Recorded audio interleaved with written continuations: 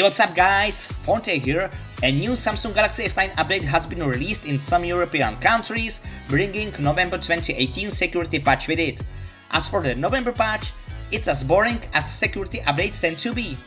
There are fixes for various critical Android OS vulnerabilities and some that affect only Samsung software. Own a Galaxy S9?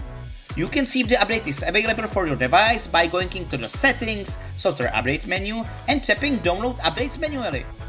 Do let me know if the OTA has arrived on your phone and whether the changelog mentions anything interesting other than just the new security patch. Thanks for watching guys and see you later!